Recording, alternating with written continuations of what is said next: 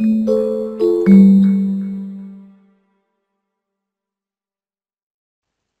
and welcome to the ArcSight Investigate installation and use video. We're going to be taking a quick run through of how to install, investigate and use it. So firstly, you'll start off with 3 nodes, Hercules node or an investigate node, a Vertica node and an actual worker if you want to, 1 or more actual workers. What this does is allows you to separate out the components.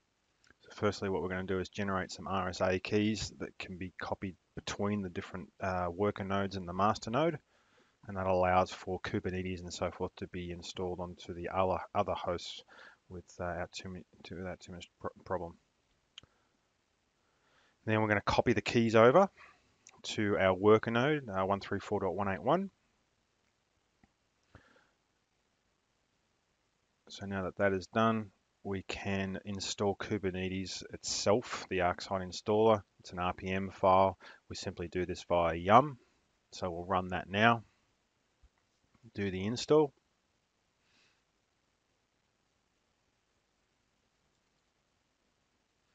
And this installation takes a little while.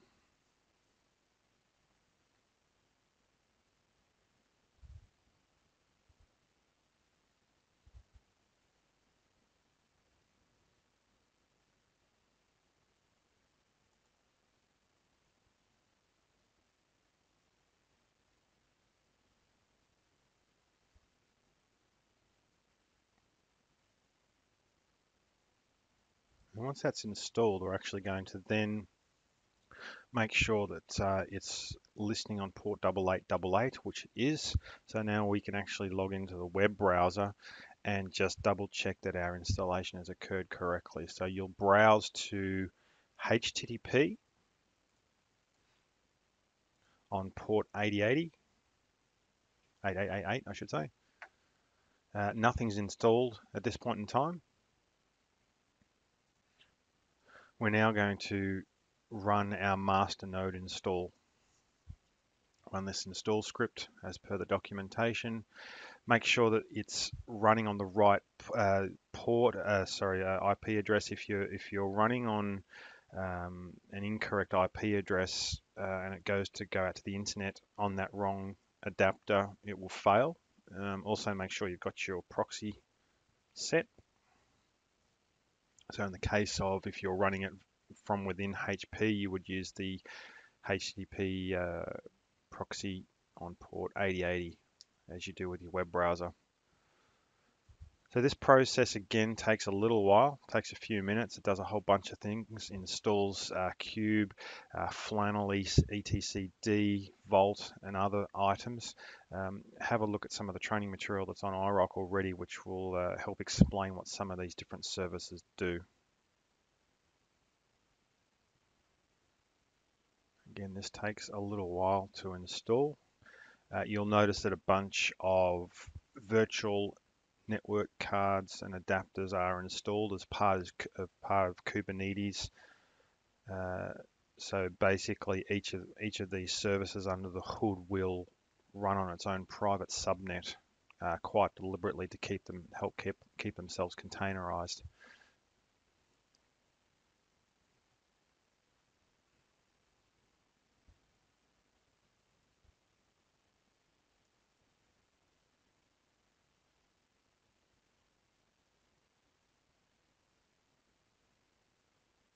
As you can see, there's quite a lot going on during this installation process, and it does take some time. Having a fast internet connection will also work. So that part's now finished. What we can do now is go back to our administration console, and you'll notice now that we have a single master node up and running on port 180, IP address 180. Our Docker repository URL has been set, and we now also have the ability to install Investigate as well as Event Broker.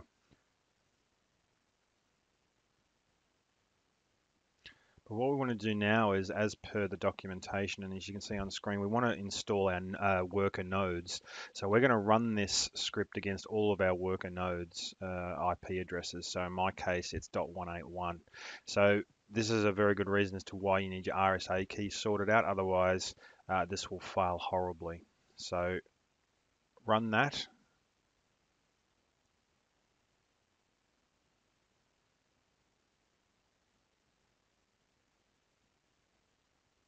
So you'll notice these services being brought up on your worker node, in my case, .181.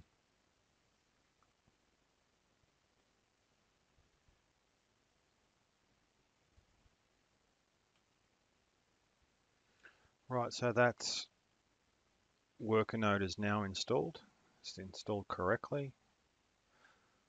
So what we can do now is go back to our administration console, and you'll notice that we have a .181 worker node installed and green light, so that's good. We can go over to the deploy button here, and we can now click on deploy of Investigate as well as Event Broker. Doing so will kick off that installation process. You can switch them both on if you wish. It can take some time for these components to be installed, but it's largely an automated process.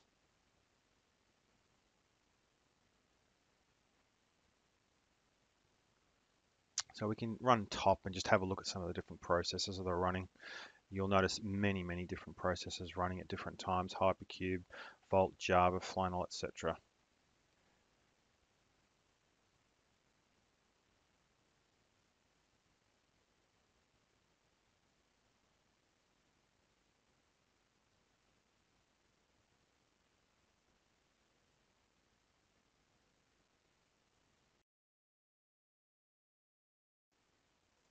All right, so let's now do the Vertica install. Once we've got the packages on there, we can have a look at vertica.properties. We want to make sure we've got our time zone set correctly, obviously to our worker node and our master node.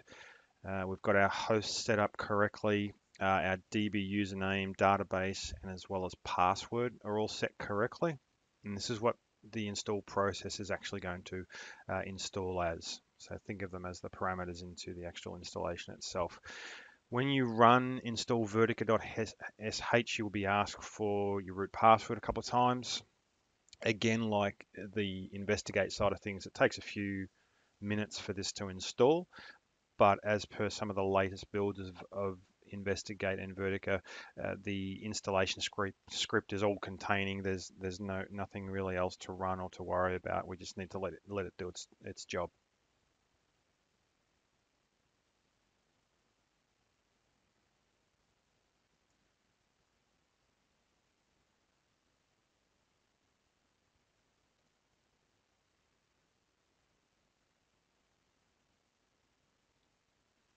So now you'll see that it's creating the database called Investigate for us. This is the database name that we'll be referring to at all times.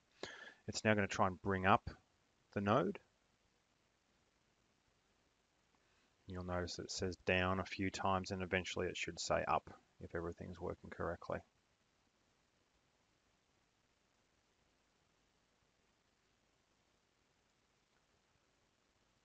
And so that seems to have worked quite well. Install some extra packages. Our node is up, which is good. And now what we'll do is install what we call the Kafka scheduler. And what that does is basically creates a scheduler out to .180, so our Hercules master node, to pull events from Event Broker. And then when we get the status and so forth, we can actually see what's going on. So Vertica is installed. We'll go back to our admin page and we can start setting up some of the configuration items. So click on deployments. You'll see that Investigate and Event Broker have been deployed correctly, which is great. We can now go to the configuration page, and this allows us to take a look at a couple of items for Event Broker. But at the same time, what we're really wanting to look at here is to point Investigate at our Vertica database. And so we'll go and change those settings now. Vertica-1.aus.hp.com. Obviously DBA admin, Investigate is our database name, and the password of DBA admin as we've got in our vertica.properties files.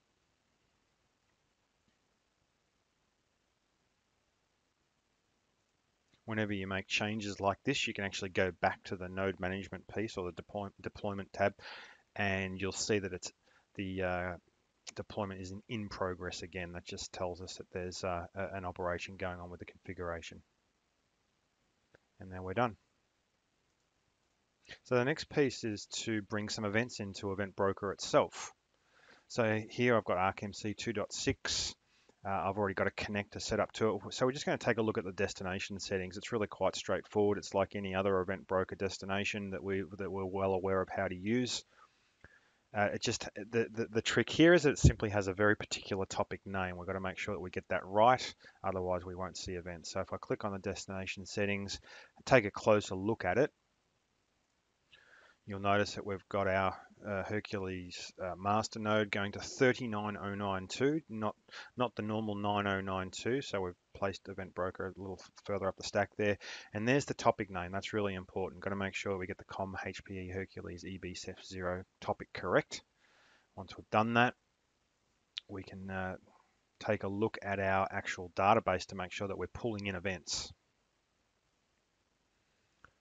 So we run a status check of the Kafka schedule that we set up before. So we just want to get a status this time. And you'll see a whole bunch of information there. You'll see over the last few minutes we've been pulling in some events. So these numbers are continually changing and going up, so that's good. That means that we're actually getting something coming into the database. And we can also run some other checks to make sure that we're getting events in. So we'll run the VSQL against the Investigate database, dbadmin, and then we basically get a count on the hack.super schema, which is effectively our scheduler. And we see that we have any number of count in there. And if we leave it go for a little while, for a couple of minutes, we then run that command again, we should see a change in that number, hopefully an increase. All right, so let's do a search. So what we want to do is go back to our master node and log into port 30,001. Now again, like anything within Investigate, it's HTTP, not HTTPS, at least for the beta anyway. First thing we need to do is create a new user. So I'll give them a name, some user, an email address, and a password. Now the email address is actually what you log in with along with the password, not the actual name itself. So we'll create our initial system admin. We'll log in with this person. On the dashboard section, we'll show a little later on where you can actually add your search results, a bit like in Logger where you add your search result widgets. We're going to create a basic search here. Search number 1, we can rename that, so it makes it easy for us to understand and remember what it is. But you'll notice, just like Logger, the program actually helps us build out our initial investigation search, which makes life quite easy. So I'm going to do a really simple one. Source address contains 10.10. We can alter our field set that we're using, and we can save that field set if we want to. Because I've only been getting events for a little while now, we can just run it over the last 15 or 30 minutes and then run that search.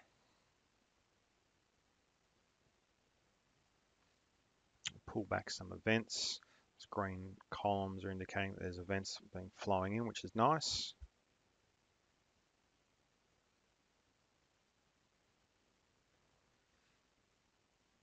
You see all the CEF fields and so forth, as you'd expect.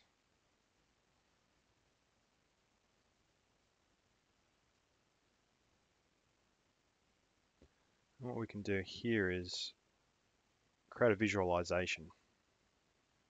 I'm going to do a simple one here. Pie chart.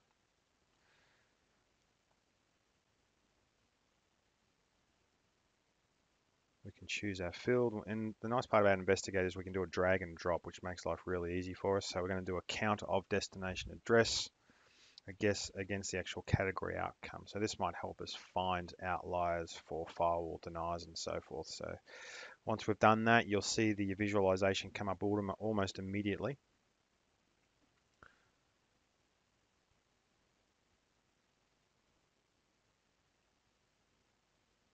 Click done. And then we can add that as a dashboard to our dashboard section if we wish. And we can keep adding those dashboards as well.